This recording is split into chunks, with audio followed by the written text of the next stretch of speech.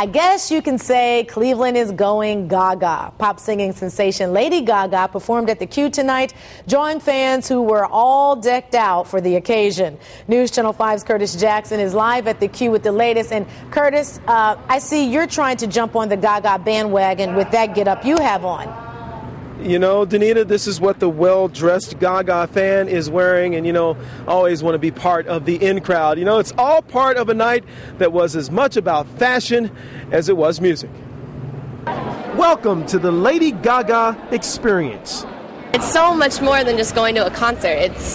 It's expressing yourself in any way, especially in fashion. Even if it means using Coke cans as hair rollers, as Lady Gaga did in one of her videos. I drink tons of Diet Coke, so I figured this would be a good way to show my appreciation for her.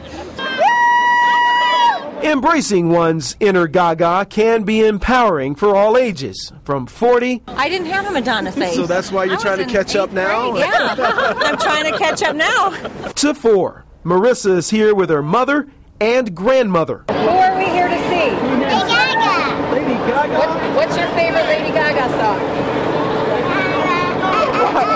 You realize you're a long way from Yo Gabba Gabba, right? Oh, yes, yes. But people with eclectic taste aren't the only ones going Gaga. CPA Frank Leopold isn't a chaperone. He's a fan. They lied to you, man. They told you were coming to a game, didn't they? They told me I was going to come see LeBron. That's right. Well, you know what? I actually like her music. You know, I do. So my wife bought me a CD in March. I listened to some of her songs, and I liked them. What's your favorite? My wife got them. Probably Poker Face. You know, Paparazzi. Yeah.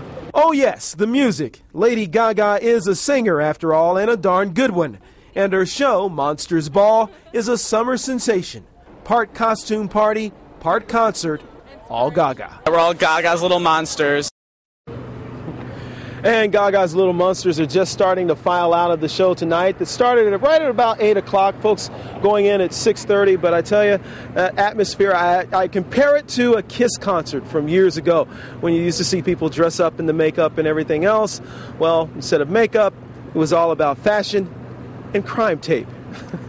Live in Cleveland, Curtis Jackson, News Channel 5. All right, Curtis, thank you so much.